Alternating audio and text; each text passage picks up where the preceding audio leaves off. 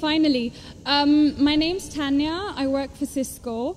I'm not here to disagree with anything, but I've always had a lot of people, especially Muslims, well, not a lot of people, just Muslims, always telling me, because you're a Catholic, you're going to go to Jahannam, but we're Muslims, you need to convert and you will go to heaven.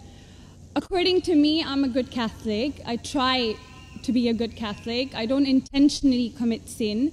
But does that mean because I'm a Catholic, I'm going to go to hell, and if I'm a Muslim, I'm going to go to heaven? Sister asked a question that many of her Muslim friends say, because she's a Catholic, because she's a Christian, she will go to hell. That is it true that because she's a Christian, you will go to hell? Sister, according to me, if you're a true Christian, if you truly follow the teachings of Jesus Christ, peace be upon him, inshallah you shall go to Jannah. Okay. But if you truly follow the teachings of Jesus Christ, peace be upon him, Jesus Christ, peace be upon him, said, seek ye the truth and the truth shall free you. Correct? Now, what you are following, I don't know. Are you following your church or are you following Jesus Christ, peace be upon him? If you are following your church, the chances of going to Jannam is very high. If you are following Jesus Christ, peace be upon him, inshallah, you shall go to Jannah.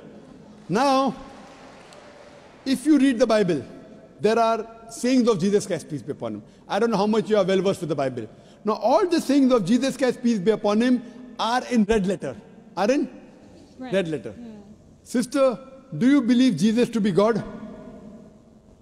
Well, I'm a bit confused about that, so I'm not going to get into that. No, I'm asking yes or no. Well, confused God. No, it's not confusion, but I don't want to answer something I don't know. And it's not funny. I'm not saying you know or not. Sister, I'm not saying you know or not. What do you believe, I'm asking? No, I do believe he's God. Yes, yes, I that's do. it. I'm not saying what you know. You may not be able to prove it. Yeah, fine. I do. Sister, I'll tell you one thing. Islam is the only non-Christian faith which makes it an article of faith to believe in Jesus Christ, peace be upon him. No Muslim is a Muslim if he does not believe in Jesus Christ, peace be upon him. We believe that he was one of the mightiest messengers of God. We believe that he was born miraculously without any intervention. We believe that he was the Messiah, translated Christ. Yes. We believe that he gave life to the dead with God's permission. We believe that he healed those born blind lepers with God's permission. The Christians and the Muslims, they are going together. But one may ask, where is the parting of ways? The parting of ways is, sister, that most of the Christians, almost all, they believe that Jesus Christ, peace be upon him, is Almighty God. They believe he claimed divinity. In fact, if you read the Bible, there is not a single unequivocal statement. There is not a single unambiguous statement in the complete Bible where Jesus Christ, peace be upon him, himself says that I am God, or where he says worship me. Sister, if you can point out a single unequivocal statement, a single unambiguous statement, anywhere from the Bible in which Jesus Christ, peace be upon him, himself says that I am God, or where he says worship me, I am ready to accept Christianity today. In fact, if you read the Bible, I'm not talking about you accepting I'll come to it. Or not. I'm not. I got my answer already. I'm giving you, yes. I got my answer. You got half the answer, I'm giving the complete answer, okay. inshallah. You can go ahead. You got half the answer. Okay. I told you that if you're a true Christian, you shall go to Jannah. Yes. You don't know what a true Christian is. I'm giving you information about true Christian is.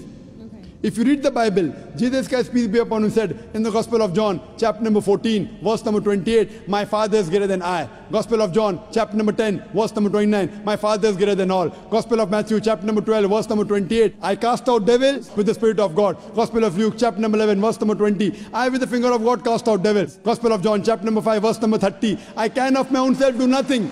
As I hear, I judge, and my judgment is just. For I seek not my will, but the will of my Father. Anyone who says, I seek not my will, but the will of Almighty God is a Muslim. So Jesus Christ, peace be upon him, submitted his will to God. He was a Muslim.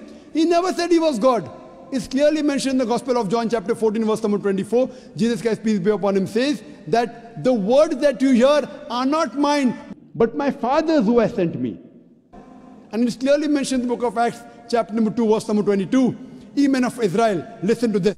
Jesus of Nazareth, a man approved of God amongst you by wonders and miracles and signs, which God did by him, and you are witness to it. So Jesus Christ is a man approved of God amongst you by wonders and miracles and signs, which God did by him, and you are witness to it. So from the Bible you come to know that Jesus Christ was one of the most beloved messengers of Almighty God. We love him, we respect him. Do we follow his teachings?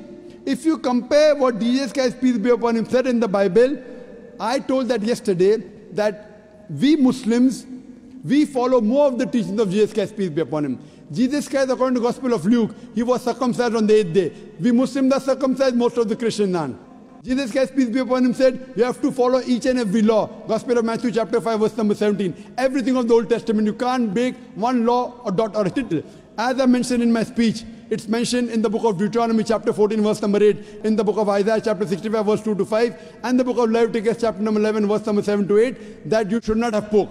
We Muslims don't have pork, but most of the Christians have pork.